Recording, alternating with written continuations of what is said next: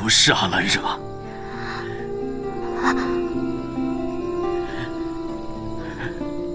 我们之间什么可能都有，路人、仇人、敌人或者其他，但唯独没有这种可能，绝不可能有，绝不可能有，不可能。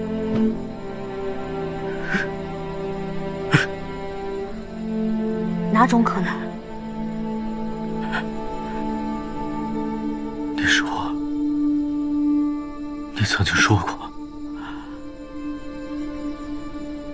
也许是我真心喜欢你，也许是我真心捉弄你。你喝醉了，我听不懂你在说什么。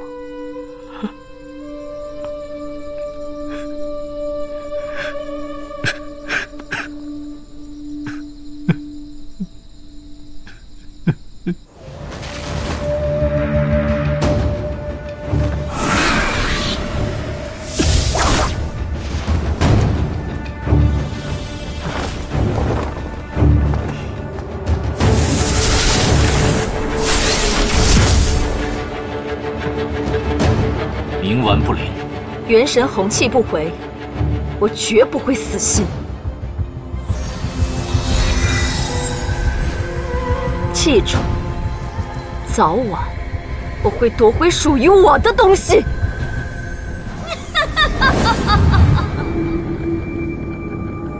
小白，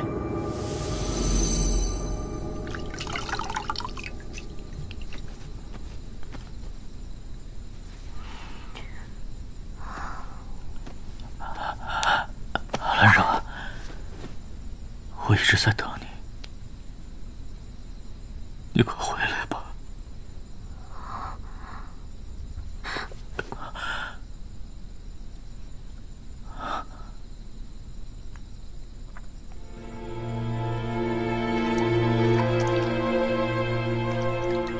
阿兰惹，阿兰惹，阿兰惹。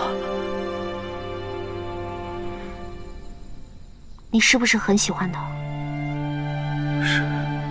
那喜欢他，你为何当时不跟他说出来，还要对他那么冷淡？我以为这样才能保护你。对不起，我亲手把你推开那么多次。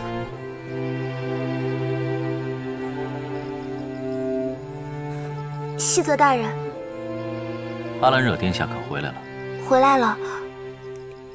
殿下去探望沈烨大人了。沈烨？沈烨大人醉酒醉得厉害，殿下让我们先退下，他亲自照顾沈烨大人。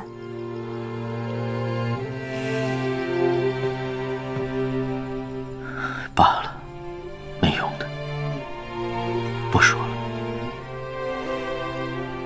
情深也好，缘浅也罢，既然喜欢，就应该早早的说出来，而不是事后无穷无尽的后悔。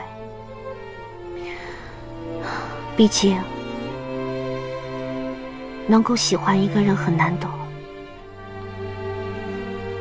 两个人都喜欢彼此更难得。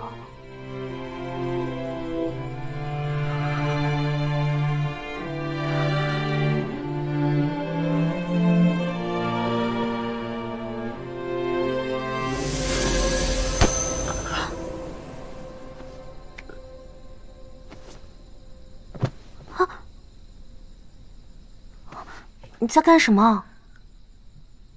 他不是喝醉了吗？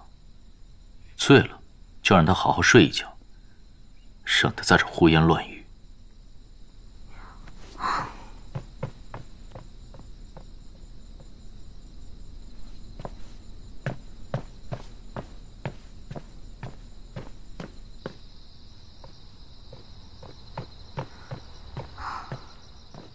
你刚刚为何要批评沈烨？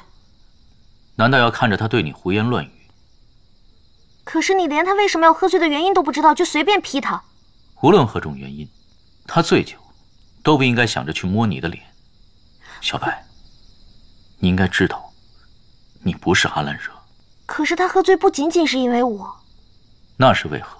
因为他知道我不是阿兰惹。哦，他记得阿兰惹的每一句话，他记得阿兰惹在意的每一件事情，甚至他的眼神，他的动作。所以无论我怎么演，都不可能瞒得过他。小白，你不觉得你对沈烨太过用心了吗？因为我觉得阿兰惹很像曾经的我。你要相信我，小白。待我们走出阿兰惹之门后，我们一定会相守。这是刚刚把我丢在大街上的东华帝君说出来的话吗？你对我有太多误会了。我知道你做事有你的道理，但是我其实并不想走出阿兰惹之梦。为什么？因为一旦走出阿兰惹之梦，你就会是那个高高在上、与世隔绝的东华帝君了，而我又会变成那只无人问津的小狐狸。与其这样，我倒宁愿我现在是阿兰惹，你还是西泽，这样我们就可以在阿兰惹之梦继续相爱了。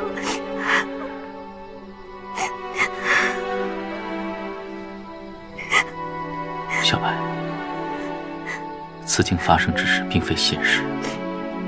即便你继续以阿兰惹的身份去帮沈烨圆梦，最终待我们走出此境的那一天，这里的一切不会和我们有任何关系。